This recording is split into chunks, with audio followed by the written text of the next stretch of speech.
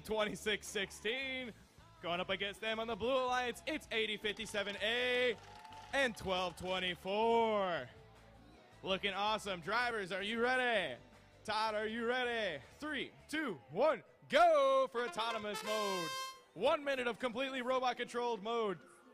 They meet over on the end. Looks like Red Alliance came out a little bit on top. 1330 also dumping over a couple of those orange 5-pointers.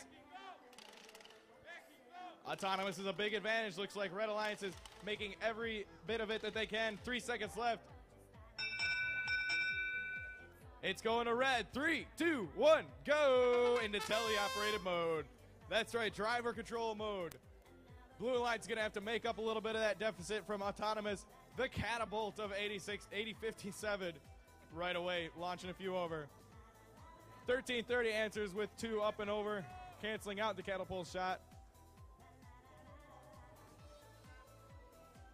Looks like Red Alliance is having a little bit of a communication issue. They're both coming back to the same spot, trying to grab the same scoring pieces.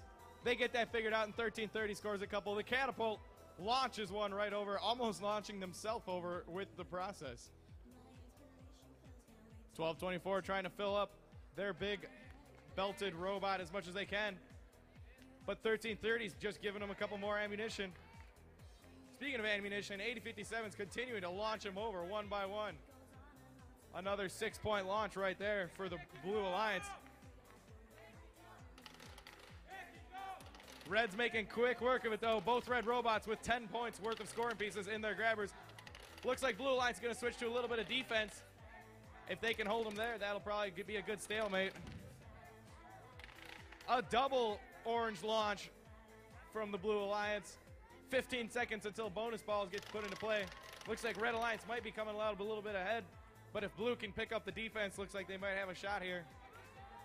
But here comes 26-16 with a big 15-point dump. That's the bonus ball time. If you got those white bonus balls, now's the time to introduce them. Because if you can put those in your robot and score them, that's worth 10 points for your alliance.